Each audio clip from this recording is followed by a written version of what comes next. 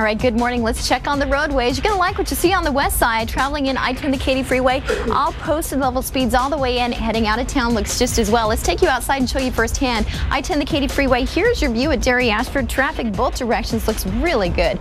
Now to the south side, we've been watching an accident for you. I-45, the Gulf Freeway.